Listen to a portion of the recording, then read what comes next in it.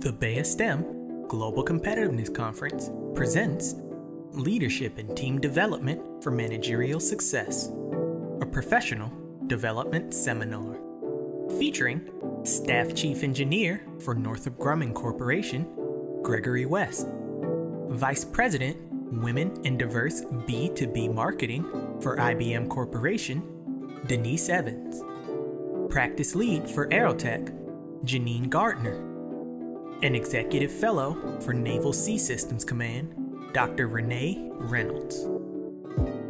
When should you take on the role of mentor, of motivator and coach?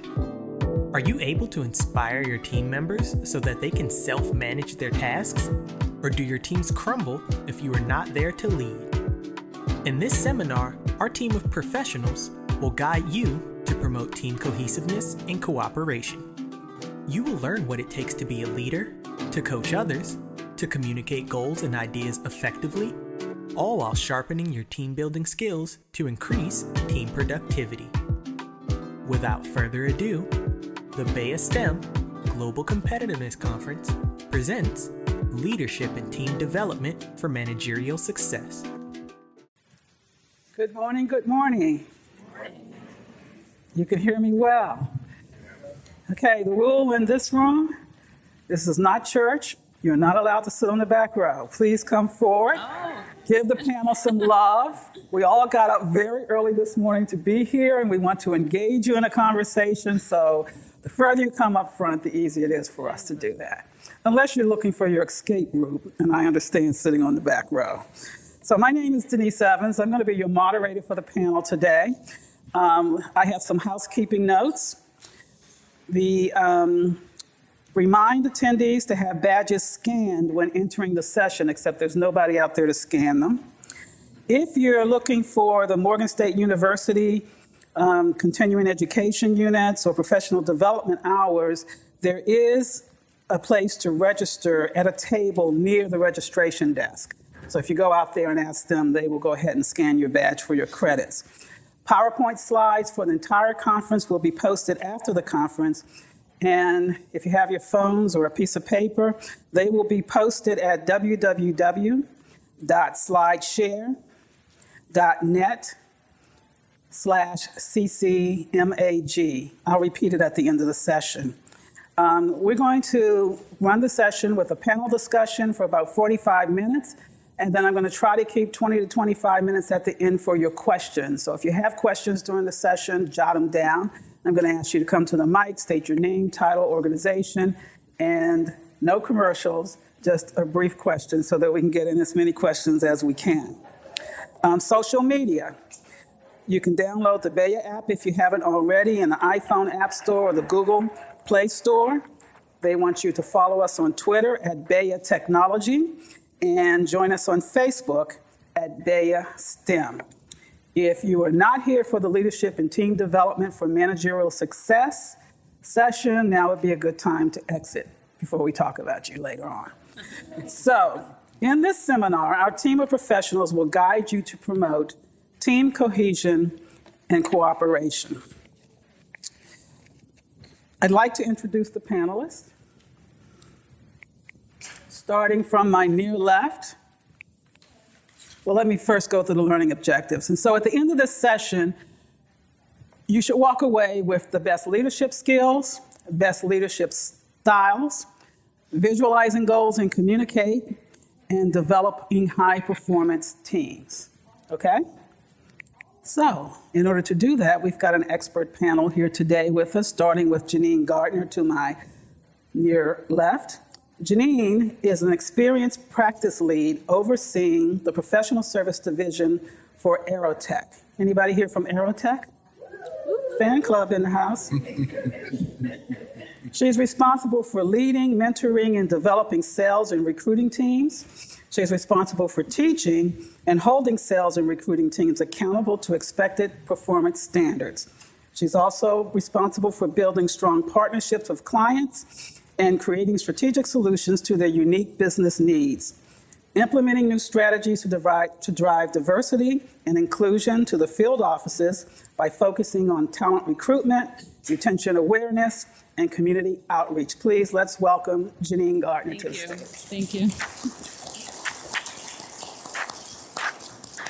I'm going to skip over the gentleman in the middle, and I'm going to my far, far left to introduce Renee Reynolds, Dr. Renee Reynolds. She is an executive fellow at the Naval Sea Systems Command. She was commissioned as an ensign in the United States Navy, entering the Navy's surface warfare community in the year 2000. Renee completed her initial sea tour on the USS Nashville, then commenced training through the Navy's nuclear power program, a program focused on the operation of the Navy's nuclear power reactors at sea. Upon completion of this pipeline, she reported to the USS Theodore Roosevelt, serving a tour as a reactor electrical division officer, where she supervised personnel operating the nuclear propulsion systems. And then she left active duty in 2005 and transferred to the Naval Reserve, where for the following 2 years she worked implementing the Navy Knowledge Online. After leaving active duty, Dr. Reynolds worked for various government contractors in developing technical and engineering solutions for the Department of Homeland Security and the Department of the Navy. She holds a Bachelor of Science degree in Computer Science from Hampton University, a Master's of Science in Engineering Management from Old Dominion, a PhD in Business Management specializing in Strategy and Innovation from Capella University, and she's currently pursuing in her spare time a Master's of Liberal Arts in the Extension Studies of Digital Media Design at Harvard University. Please welcome Dr. Renee Reynolds. Good morning. And our presenting panelist, Mr. Gregory West, is Staff Engineer of the Product Technical Leadership Organization for the Northrop Grumman Corporation. Is there anybody here from Northrop Grumman? Oh, they got bass in their voice. Good to see. Gregory is responsible for multiple million-dollar programs for surveillance, reconnaissance, and land forces and self-protection business divisions. He's the IPT lead for the AWACS Electronic Protection Program hardware, responsible for the design and development of production hardware for the Air Force. The AWACS programs are also in Japan, Saudi Arabia, and MESA teams in Australia, so he is a global citizen. Gregory is a graduate right here in DC of Howard University with a BS in electrical engineering, a Master's of Engineering with a concentration in electrical engineering from Loyola College, and a Master's of Science in Engineering with a concentration in organizational and technical management from the Johns Hopkins University. Please welcome Gregory West.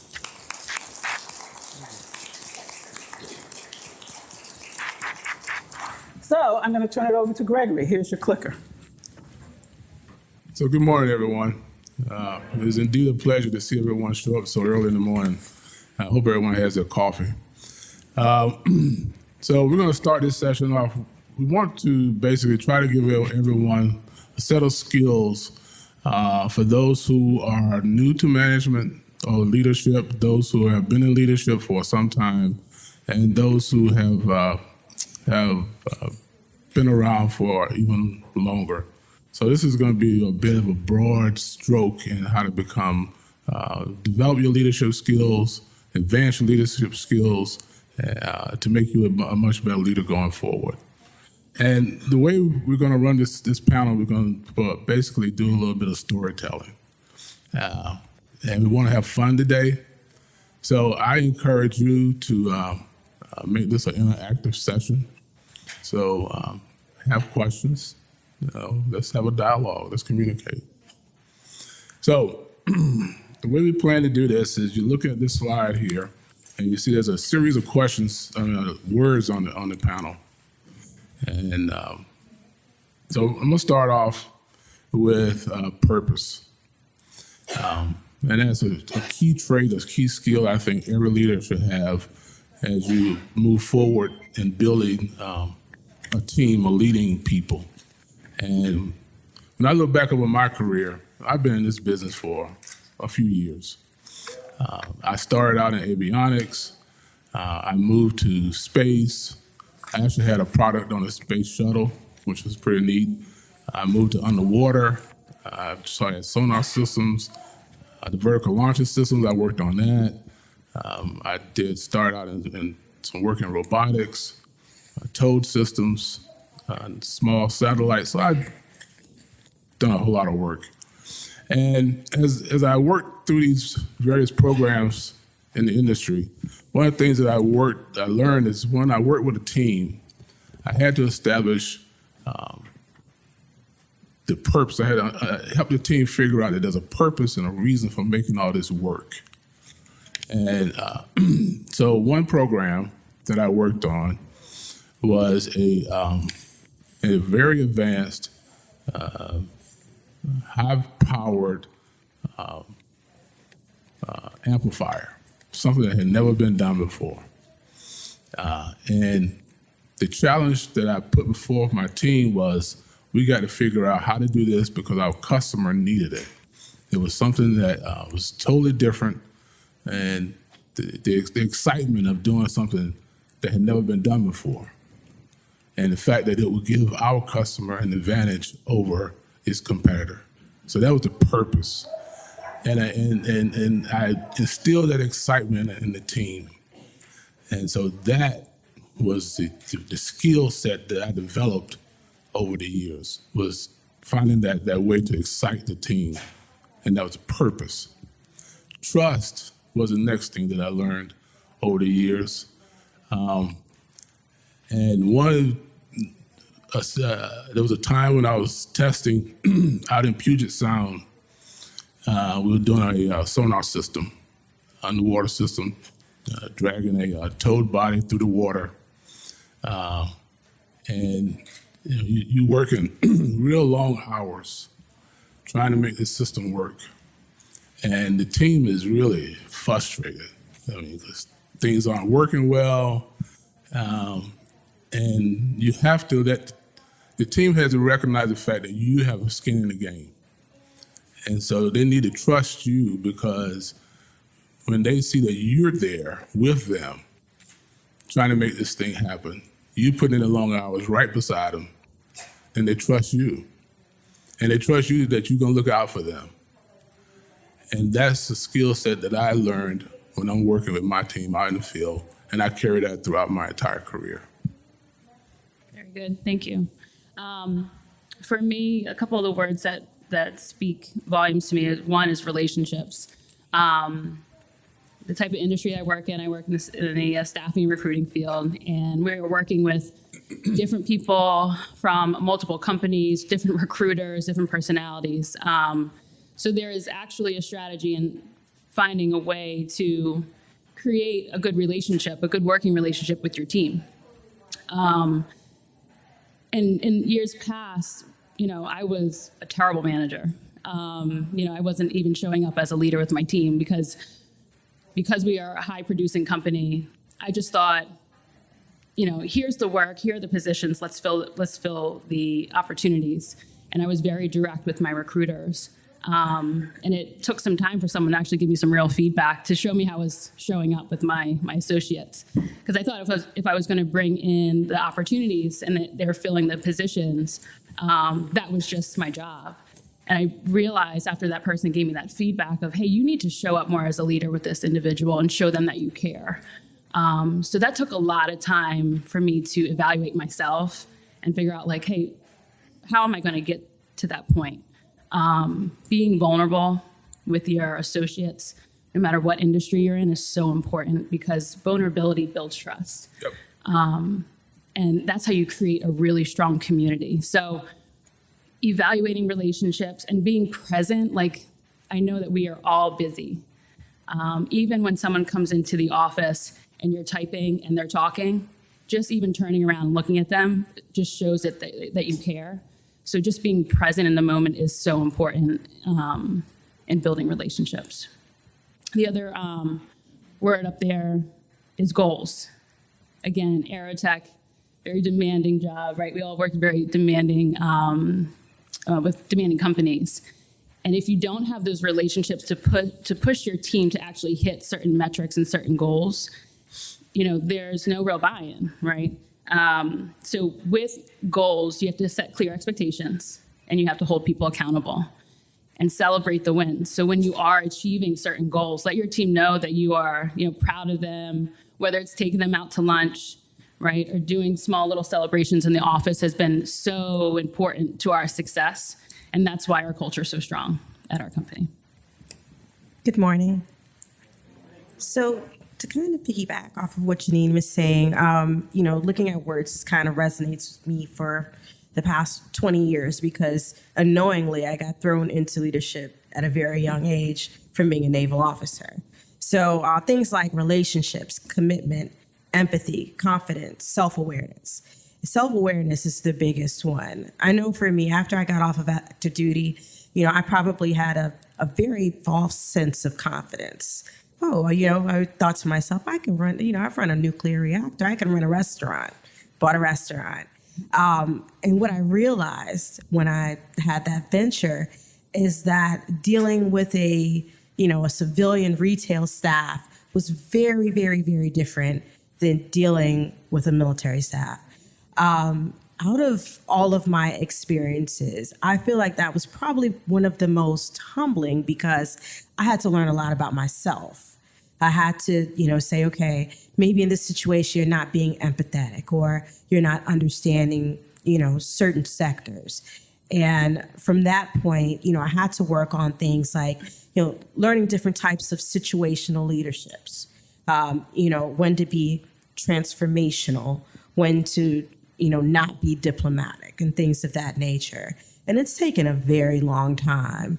But I think now, so I've been at Naval Systems Command now for 8 years. And even though that community is somewhat of an extension of the military because you work with a lot of veterans and it's still Department of Defense, it's still a civilian organization. It's just, getting to the point where sometimes you just, you shake your head and you just say, okay, and, you keep going, or times when you have to put your foot down. So, it's been a very, very wild 20-year ride for me.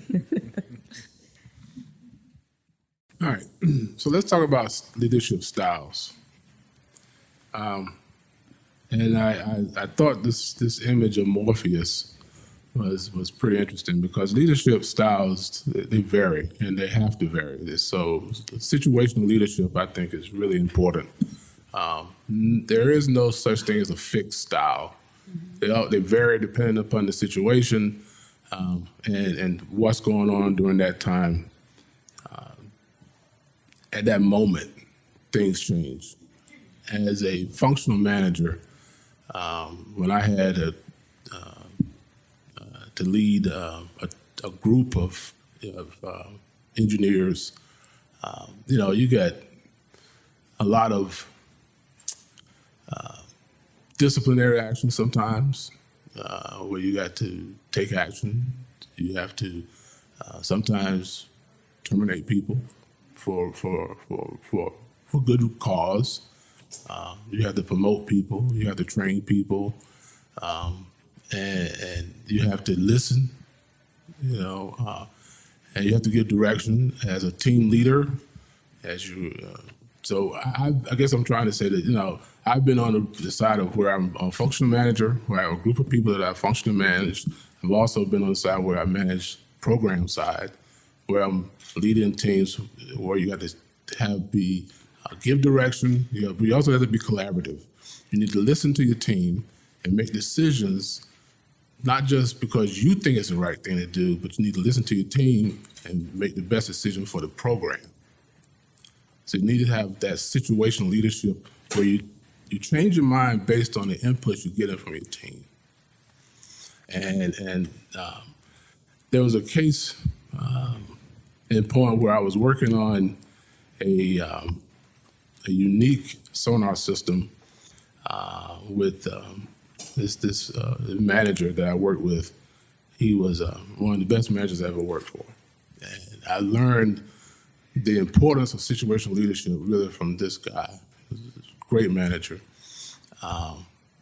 He recognized when things had to change and he adapted quickly, very, very quickly. He was a great coach. When he could recognize when people needed to be pushed in a certain direction. I learned that skill from him. And so the point I'm trying to make here is you as new leaders going forward, you need to be able to move in different directions based on the situation at hand. And I found that being a collaborative leader has worked for me in my programmatic role and in my functional role. And again, there were times when you had to be an authoritarian. And one last point, I also learned that there are times when you have to lead without authority. I was a leader in the ERG world. ERG is an employee resource group. And I stood up an organization in a new ERG group, and I did not have any authority at all. None.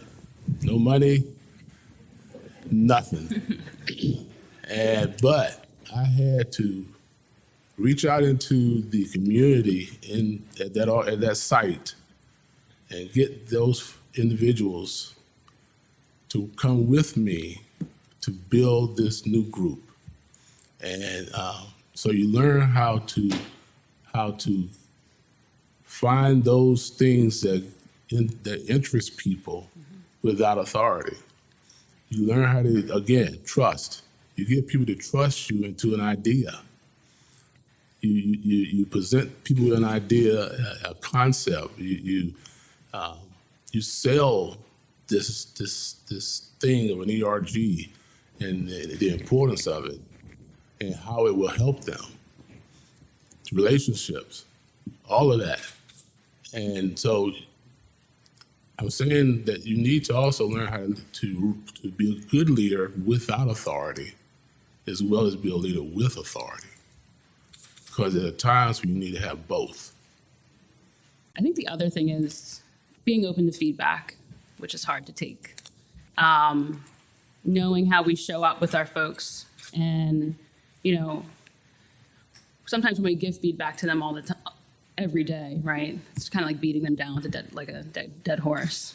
So we have to create an environment where feedback is allowed, where you can take someone else's feedback, whether they're positive or negative, and give them share that same light with them. Because you want people to know that you care about their development, helping them get to that next job or that next opportunity. It's been one of the key aspects of what I do on a day-to-day basis, because I need my team to know that I want them to be in my seat in a couple of years, whatever that is. So showing that and valuing who they are as a person, what their background is, understanding their family, work-life balance, whatever it may be, just making sure that they know that you care is so important, and that will allow you to go above and beyond to hit whatever goal it is or to finish whatever project it is. So I think that's also really important. Hey, Gregory, if I might, I'd like to ask a question of the panel. Does anybody have an example of servant leadership? That's one of the newer terms that are out these days in terms of a type of leadership. Okay, so is everybody familiar with what servant leadership is? No? So a lot of these leadership theories, right? There's a lot of academic research on it. I had to study a lot of it, unfortunately. But, if you look at just the basis of the word, it really describes what it is. It's that, as a servant leader, you're somebody that is here to serve the industry that you're in, which is also serving the people in that industry, right? So you look at some of the terms like, being in a coaching relationship, a mentorship relationship, or giving back. That's really the basis of what servant leadership is. And it's one of the newer 21st century leadership theories and organizational theories. And really what it just boils down to is, what am I doing to give back? What am I doing to contribute to these organizations? And if you think about it, if you had if you think about maybe a manager or a mentor that you've had before, somebody that really invested in you, that took the time to kind of, show you the ropes. So my example that I can think of, because I've had a lot of great managers, is my senior executive. It's funny because, for many years, I would not really look at applying to leadership programs because NAVC is a huge organization. And then this one particular day, I go into this guy's office and he's sitting in a chair and just kind of leaning back like this. So at first I'm like, where am I at and what am I doing here? And he didn't even say good morning or good afternoon to me. What he did, he took my resume and he threw it on a table. He said, what's wrong with you? What do you mean what's wrong with me? How come you haven't applied for these programs? Who's been helping you? Who's your mentor? And why has it been this long since you've been off of my particular radar? So, when you walk into somebody's office and that's the first thing they say to you, you're just like, you don't know what to say. But after, he took about an hour and a half with me and sat down and explained some things to me and helped me find direction, because unfortunately I was in an organization that kind of had a dead end, and I became a part of that culture where I was like, you know what, I'm going to be here for a lot longer than I had intended to.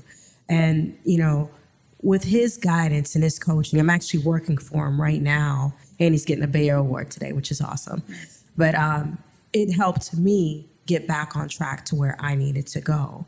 And his form, and I've seen him over time do this with people. He emphasizes servant leadership, because at this point he's gotten so far ahead. He spends half of his day, every single day, mentoring people. And I asked him, I said, why do you spend so much time doing this? He said, if I don't do it, who will? And I swear, out of the majority of senior executives that I've seen, I've never seen anybody that takes time to mentor and invest in people and guide people the way that he does.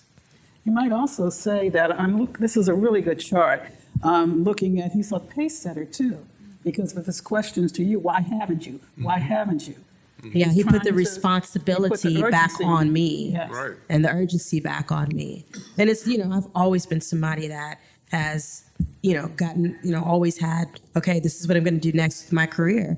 But, we're human. And there are some times where we don't have that internal, not motivation, but the push and the drive at that moment to go to that next step. And we all need encouragement, no matter what we've accomplished in our lives. So this is such a good slide, Gregory, that you've put together. Yeah. I think I'd like to go to audience and see if anybody has a question about a particular leadership style. Just come to the mic and that'd be great. Or stand up and speak loudly. I can address that. So I introduced myself. I work for IBM. I've been there in technology for over 40 years. And autocratic is situational. I become very autocratic in crises. My leadership style normally is very different than that. But when it comes down to it, the crisis, the clock is ticking, time is whatever, I'm very tell. I'm very do. Don't ask me any questions. Don't waste my time. Don't ask me why. Just do it so that we can meet a deadline. So that's kind of autocratic. I think probably, Christine, you have some examples of that. I'm sorry, Renee, you have some examples of that.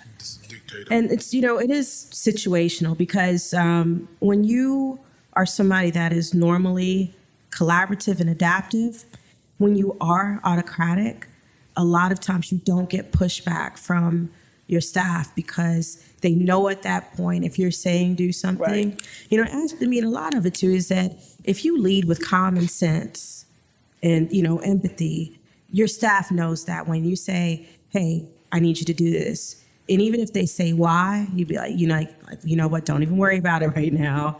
We just need to get it done. They'll go off and do it, because they've gained that trust in you as a leader, that you are going in the right direction, or you wouldn't ask them to do something, or you're asking them to do something that you normally wouldn't ask, but there's a reason behind it, and they go with it. Well, and just to follow up, I think sometimes you got to be a little bit careful with being an autocratic, because you can become a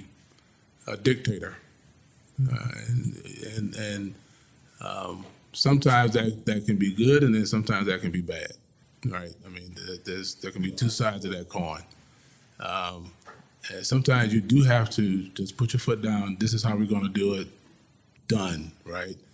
But sometimes being a dictator, you can become just closed-minded, and you're not seeing both. You're not seeing anything.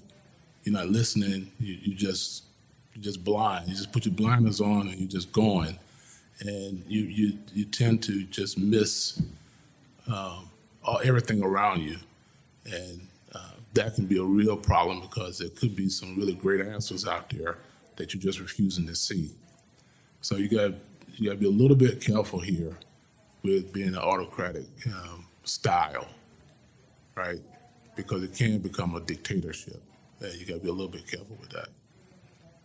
So most people do have a dominant style, but then the rest of the styles are more situational, as Gregory was saying. I don't think you ever want to be an autocratic as your dominant style. You won't last right. very long. Are there other questions about other styles up here? Yes. Well, I think I've gravitated more to collaborative and transformational as my career has moved forward. I know in my early career, with managers and leaders, in my early career, it was more autocratic. That was a predominant style then. And that clearly has changed. That's no longer the case. But my style, my personal style, has become more collaborative and transformational. Janean? I'd say collaborative and coaching are the two. Like Gregory said, I mean, your leadership style is always going to change a little bit and also should change for the person that you're working with, right? But I've always had a more coaching mindset to develop my folks, right, and get them to the next level. So, yeah, I agree. It depends on the audience. I know that, obviously military-wise, it's more autocratic because there are a lot of processes and procedures in place in that environment. But for the work that I do now, which is, or was before this position, which was more of like a technical and engineering management, you had a lot of groups, projectized groups that you work with. So a lot of that, you ended up having to adapt and then also be transactional. It's like, okay, here's a transaction that we have to complete or the job we have to complete. And, how are we all going to collaborate to do it? So it's a mixture that you have to use. And kind of like they were saying is that when you use one specific style and you're not able to vary that, that's kind of what you get known for. You don't want to get trapped in that box because every situation is different. Other questions? All right. So have you all ever had a situation where you were managing people and there was a need for more work to be done or people to work longer hours or not necessarily, well, yeah, it could be longer hours and there might not have been more compensation available yet? How do you motivate people in those type of environments? Yeah. I can speak towards that. So yes, because we're in the staffing industry. So, some of even if you think about it, some of our ramp projects, whether it's with like a Northrop or whoever it may be, there are certain deadlines that we have to hit. We have to talk about the actual opportunity as a whole, and how our recruiters are compensated, right? It's per placement. So even the work that they're doing prior to, we have to explain to them, the opportunity of them getting compensated, right? They're not, even though they're gonna work 10, 11 hours a day, right? The opportunity, once they find that right candidate or they're able to hit those numbers with that ramp project, that's what we have to talk about is the goal itself. We're not living in the moment of, hey, we need you to work late tonight. They understand the why behind it and how that also affects our customer and why it's so important to hit that deadline, that start date, because it's going to help, the customer itself. So we try to explain it as a whole versus saying like, hey, I need you to work late tonight. Can you do it? Right? So I'll take one more before we move on. So most of you said you have a dominant style. So Have you changed that dominant style based on managing individual contributors versus managing managers? Good question.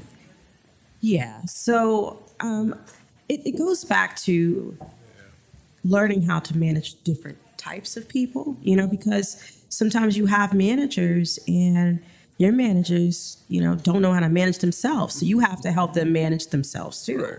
And I mean, it sounds crazy, but the principle, if you look it up, it's called managing up. It's like an actual thing, and then you also sometimes, not to generalize age groups, but then you may have, millennials versus baby boomers. And depending on what team you're on, you may have to, you might have somebody on your team that's maybe in their early 20s and somebody's in their 60s.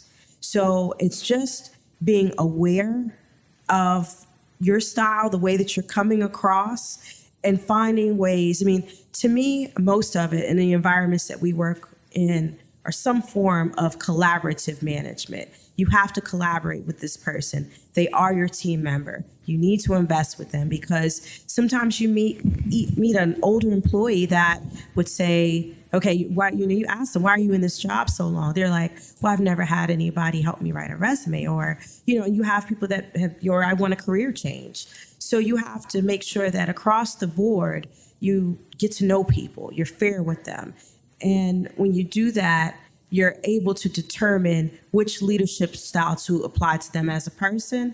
And then sometimes those people, they can be influencers for you as well. So they can help influence your management style for a larger group as well. Okay, thank you. And also know that in managing up, you guys all have styles. Mm-hmm. So something you might consider when you're in a new situation with a new leader, a new manager, let them know what motivates you. Right. Let them know what style motivates you the most. Do I like to be told everything to do, or do I like to collaborate, or it's okay to manage up. In fact, managers appreciate it when you manage up, because it makes their job a little bit easier. What do you say? It makes their job easier, for sure. Yeah. So let's move on.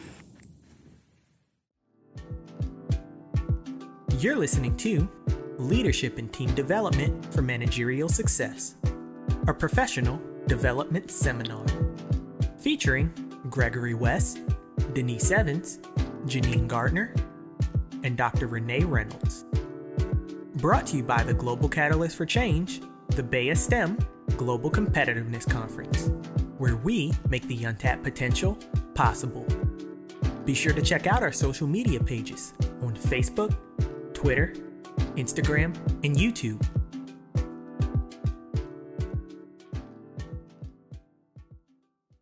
Okay, so we're going to get into some goal settings and communication. So we've all seen SMART, right?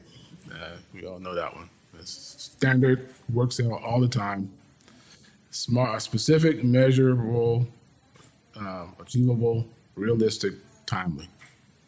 That's what it takes us to set up a goal and to get it done. All right. So there's nothing magical here. Tried and true. It works every time. And so, and that's exactly what I do to set up a goal on my teams. Set up specific goals that are measurable, and set up a timeline with all my teams to get it done. Make sure it's realistic, and we accomplish it. And that's typically done with a schedule. You get it planned. Just periodically check it off, make sure that things are happening. Just like any schedule, there are typically some hiccups along the way, but you adjust and you figure out how to either get back on plan or make some other arrangements, but you do your best to try to stay on plan and get it done. And communications, I think one of the big things there is being an active listener. That's one of the big techniques for me is just to listen to people. I think a lot of times early on, I think people don't really listen, don't take the time to listen. You know, it's always terrible when you go into your boss's office and he's actually looking at the screen and not looking at you. Because, you know, it's like, well, you're not paying attention to what I just said. Or actually, he could be actually looking at you and you look in his eyes and he's like, well, something is not connecting. I'm looking at you. I'm looking in your eyes, but you didn't hear a word I said. You know, and you know it. You can see it, right? And it's like, well, dude, why are you wasting my time, right? And this is where I think leadership really needs to be fixed, right? It's so important to be an active listener. Listen to your people. And I think one of the ways that you can, one of the techniques that I use is parrot it back, right? You hear what a person says and you say, well, let me repeat myself. Let me repeat what you said. I may not say it exactly what you said it, but let me make sure I understood what you said. And I think that is how you have good, at least start having good communication. And I use that a lot. And that way, I always have good communication with people. At least I try to. So that's a great technique that I've used. And that's a great way to establish trust, right? But people once you start communicating that way, people say, well, okay, you actually heard me. Man, you know, he didn't just sit there and just look at me while his mind was somewhere else. You know, his eyes were glazed over. You know, often some fairy tale land, right? And so I think that's so important from a communication perspective. And also, when you actually listen, you can actually start resolving real conflict. Because then you hear what's going on. And then you can say, okay, well, now I see why you did this, or why you did that, or why you misunderstood what somebody said, right? So communication is so important. I think just active listening, to me, is the key thing from a leadership perspective when it comes to communication. I agree with you 100%. I think I mentioned this before, just being present. People want to feel they're valued, that you care about them, that you care about their opinion. So just being present, being in the moment is so, so important. And it's hard to train yourself sometimes because your mind is thinking about the next deadline or the next project, or I need to call this person. Like, I feel like a crazy person half the time because I'm like thinking about it and I'm like, okay, let me breathe. Let me take a step back, right? And just be in the moment. And this is a little sidebar, but I started meditating just because I need to do that in the morning just to keep my mind very clear and making sure that I'm actually being present with my people because I have a lot going on at once. So it's definitely something everyone should look into because just quick 5-10 minutes, this is not a meditation plug, but it is, can really help you in your thought process and being present with your team. Yeah. So that's that. Yeah, we have become so... these are leashes, right? Have you ever walked in somebody's office and they're just like this, and they're like this? I just took a picture, but still, you know, like, and then you're talking and you're just like, oh my God, this person is not listening to me, right? So you have to, in turn, if you feel like somebody's not listening and it's really important what your message is, you in turn have to be bold sometimes, you know, politely bold, you know, or sometimes not politely bold. Did you hear what I said? You know, I've had to do that before because I knew I only had 2 to 3 minutes of time with somebody and there was no second shot. Did you?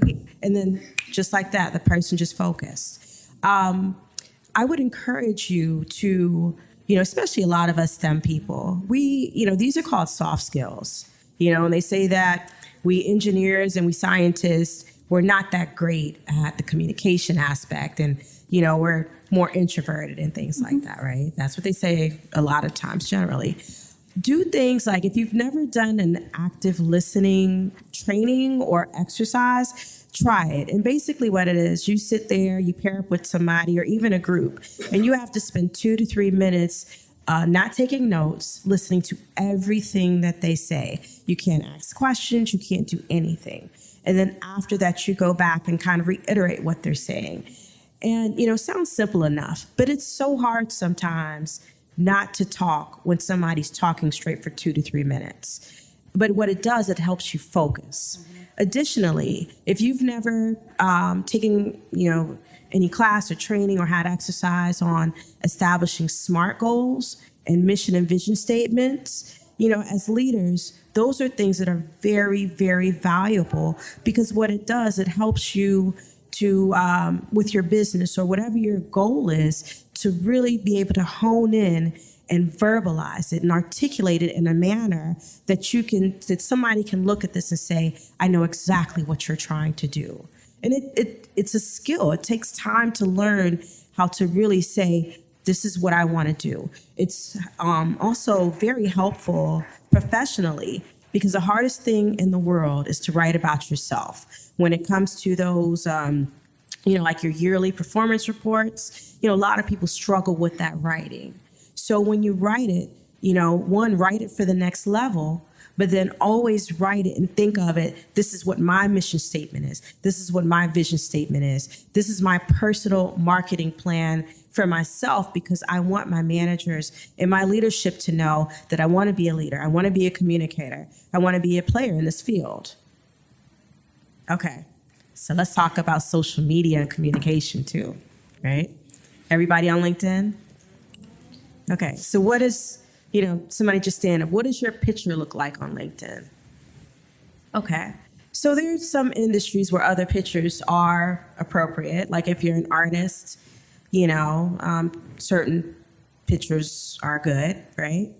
But I think generally for this audience, we have a very standard, suit, tie, some flag in the background, maybe the crossed arms pictures, it's pretty standard, right? So, with the social media, it's unfortunately nowadays, that is another form of communication, right? What you look like is usually the first thing people see before they read your bio, right? So number one, if you're on LinkedIn, do have a picture on there, because one, it shows a certain level of transparency, right? And you want to be approachable if you are looking for jobs, opportunities, things of that nature. If you're not, understandable. But then two, be very cognizant of the way that you're communicating on social media, and I'm talking specifically LinkedIn, right? What opportunities are you trying to go after? What audience are you trying to reach? Even unless you're somebody that's within that type of environment as your job, even how much do you put into political postings and things of that nature? Sometimes people confuse being on LinkedIn as a platform to tell all of your opinions about every single thing. I would just say you may want to reserve some of that in that forum, but then also you use it as a tool. If you see somebody that's doing something that you'd like to do, don't be scared to send them an email or a message like, hey, I'm sending you this friend request because you do this and I think it's awesome. Do you have, would you like to communicate with me? Use that as opportunities. I've gotten so many opportunities just off of LinkedIn. And in turn, I try to take the time to, everybody that messages me, I try to take the time to answer them too, because you never know when you can enrich somebody's lives by just giving them a little bit of advice. Yeah. Okay. So Renee, I have a question. You mentioned, you probably don't want to have all your political views on LinkedIn. Depending upon where you are in your career and your duties, are there things that, from your career perspective or career duties, that you should or should not have on LinkedIn? I think it's dependent on the field that you're in. Like for me, I'm a government employee. I do not put anything political on my page. It's not advisable. And in all honesty, that's not where I put my focus as far as career-wise. I do have maybe about 2 or 3 personal pictures. And when I mean personal, that means of members of my family on LinkedIn, but they are connected job-wise. So I'll give an example. I have a picture of my mother when I got commissioned. And, back then, we didn't have iPhones. We didn't have, we had the digital cameras, the ones you stick the memory card in. So I don't have a lot of pictures from being on active duty. But this particular year when I posted this picture, my mother had just passed away, 2 months before that.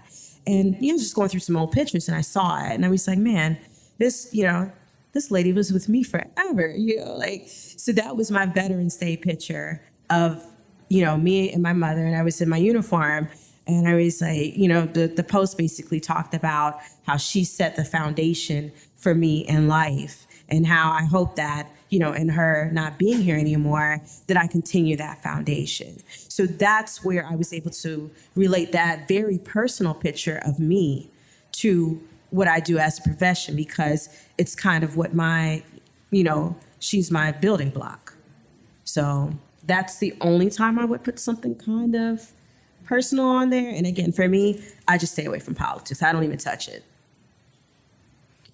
Some of the things that I've done through LinkedIn is more recently just realizing how important it is to build your brand and that people are watching. So whether you're part of an organization, being cognizant to actually post like once a week is so good for your brand and where you're trying to go within your career. Because you'll be surprised that people will respond and people will message you directly. There's a really strong, powerful community within LinkedIn. Quick story, when I moved back to Philadelphia and I was starting off in a new territory, I was just pinging people and asking them for a referral. And I was so shocked with how strong our community was with just getting me out to introductions, sharing cell phone numbers with managers, hiring managers, that I would even, imagine that happening through LinkedIn. So you have to be very cognizant of your brand, what you're, representing, and what you do, right? Be specific. Explain your job, share more about what you do from a day-to-day standpoint so people know if they can give you a referral or, they can help you for whatever it may be. So if you haven't noticed, I'm not going to leave time at the end for questions. So this would be the time to be interactive. I think it's better once the chart is up for us to be interactive. And this is our last slide, so please do ask questions as we move along. Okay. So how do we build high-performance teams? I've been able to build some high-performance teams through my career. I've built teams to build some really advanced products over the years, products for NASA, for satellite systems. I've built products for undersea systems, underwater systems, sonar systems. I've built products for towed body systems, for robotic systems, for multifunction sensor systems that doing some pretty amazing things. And so what you do is, you obviously want is to find that talent in your organization that has a skill set to do this work, and you offer them that challenge, and then you give them that opportunity to excel. You give them the tools to perform. You give them the space to collaborate. You give them the things that they need to get the job done. And that's what I've been able to do throughout my career as I build high performance teams. I listen to them, And as you build, as you listen, you make changes. And I've been able to make changes and adapt to I've been agile. I think that's the word I like to use is being agile with high performance teams. And the thing about building high performance teams is I don't have to know everything. And typically I don't. I know enough to be dangerous, but I let them who have the real skill sets to get the job done and done well. I give them the space to get it done properly, give them everything to do to make sure it's all done right, and then we celebrate at the end.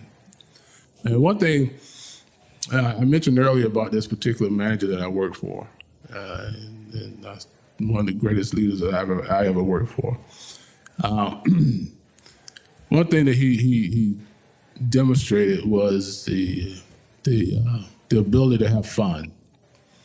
And that's one of the things that I always have with my teams when I build them is to make sure you have fun at the end of the day. And with high performance teams, we always have fun. And I think as long as we can have fun, and I don't mean that in some flippant way. I mean, when we accomplish a task and we get something done and done well, we celebrate. And I reward my team for a job well done. And you don't always succeed because, you're doing things that haven't been done before. So sometimes it doesn't work out so well.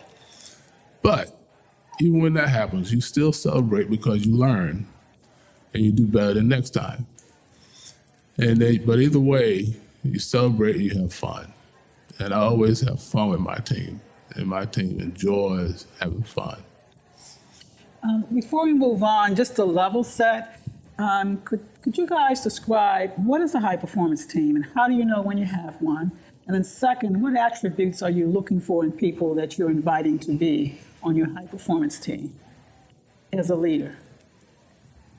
Okay, Anybody? So I have a list of just certain words that I think of when combined make up a high performance team. So diversity, inclusion, innovative, creative, collaborative, bold, driven, respectful, measurable, agile, adaptive, knowledgeable, invested, but both internally to the team and also externally. So two different types of investment, humble, and then growing or growth. So to me, those are some of the aspects of a high-performing team. When you see somebody that it's always, I want to do this, I'm so motivated, that's a great team member. Because a lot of times you can take that person, some people may like, oh, that person is too competitive, we don't want them on a team. But they're probably really driven, and you have to initially think the best of people when you meet them, right? So you add them on there, you give them their specific duties where they're able to shine, but also helping them, and that goes back to the coaching style, teaching them how to function on a team.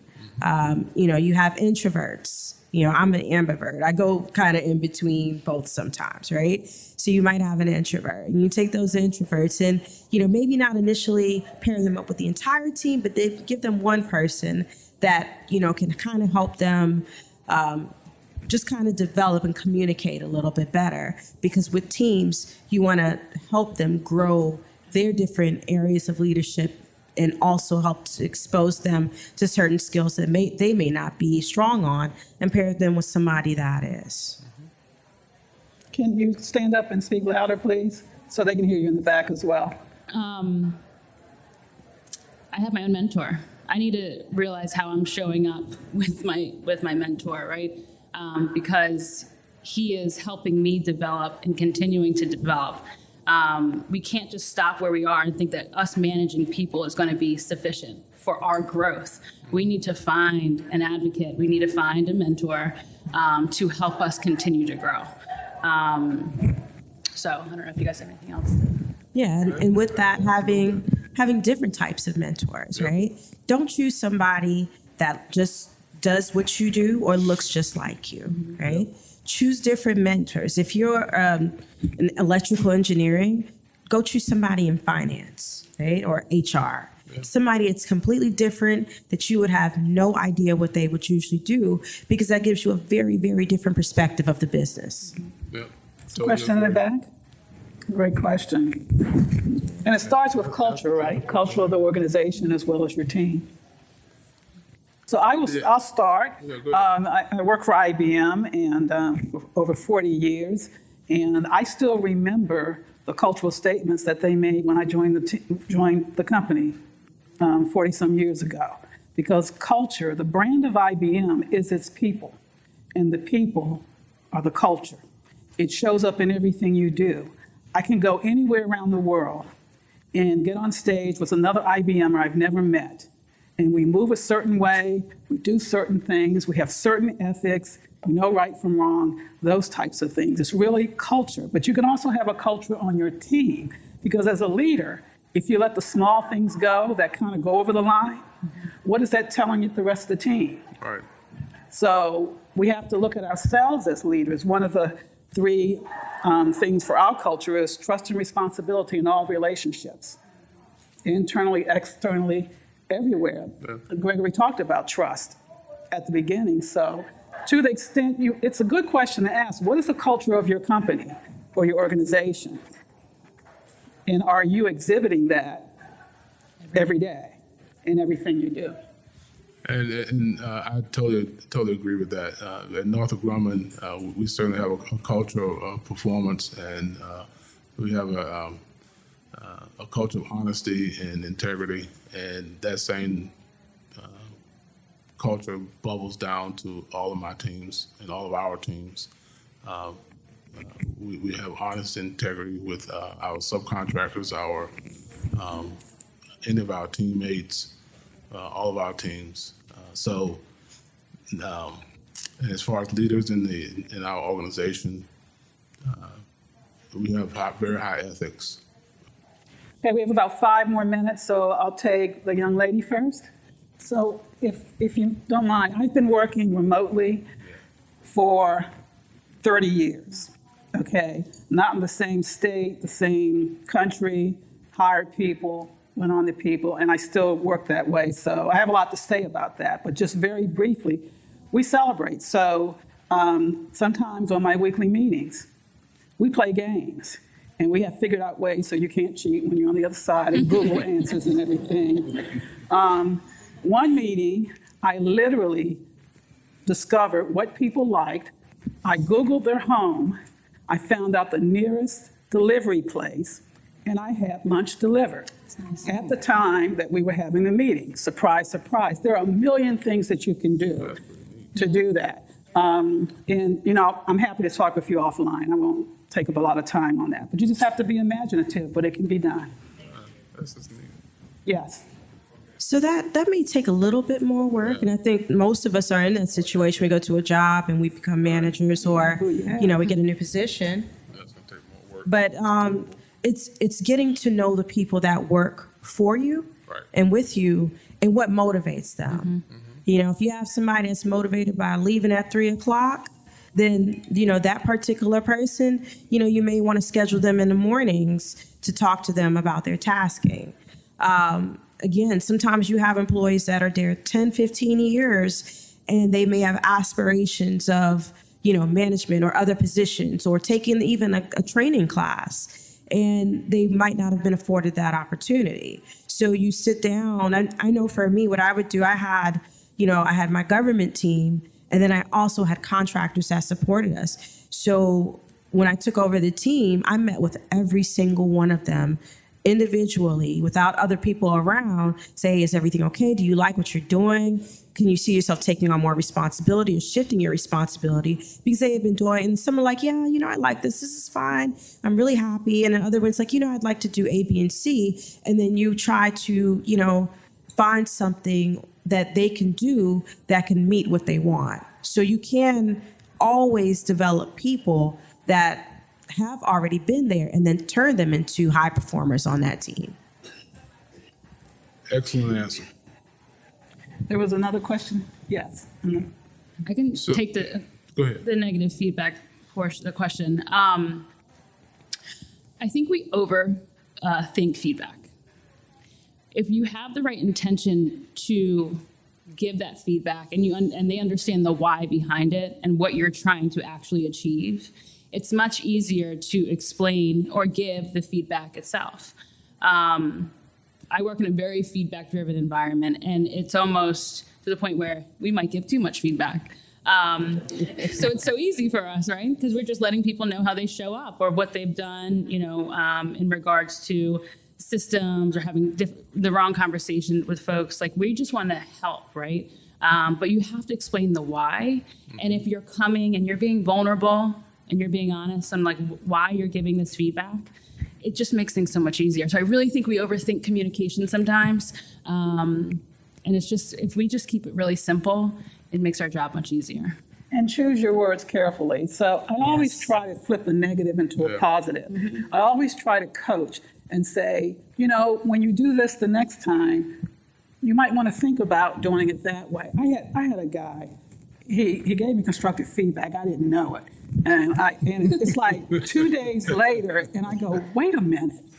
He didn't like what I did. And I'm sitting there killing myself. Why? Because he had a velvet glove.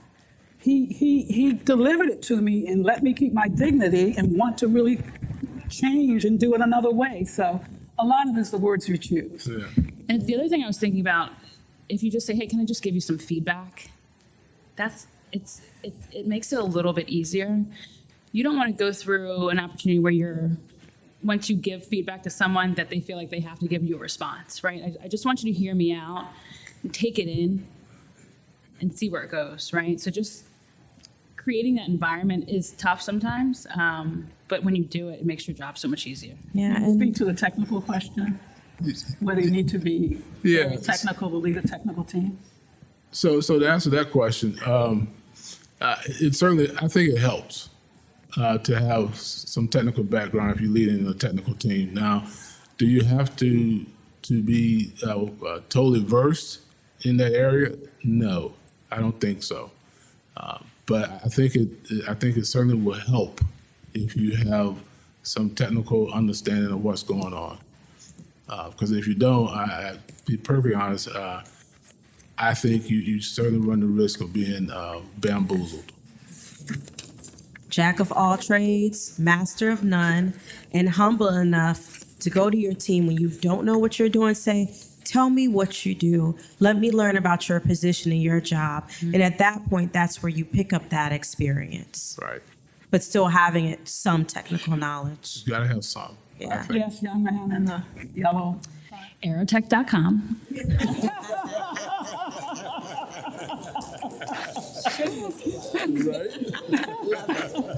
Sorry. Shameless.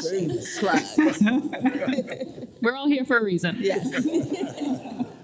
No, seriously. I mean, it's opportunities like this. You got to network yourself. Yeah, you do. You better not be the first to leave this room. You have to be the last. Absolutely. Like, you have to, market yourself. You need to talk to her. Yeah, and me. Now.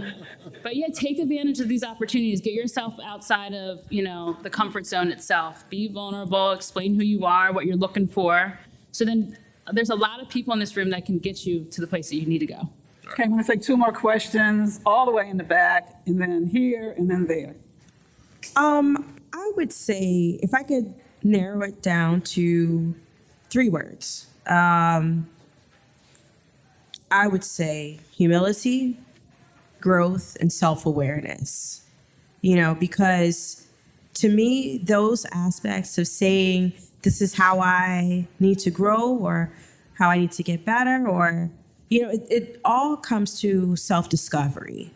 And self-discovery is very, very important when it comes to leadership and management styles. I agree with Renee. It's being open and honest. It's being vulnerable. It's sharing. It's building trust.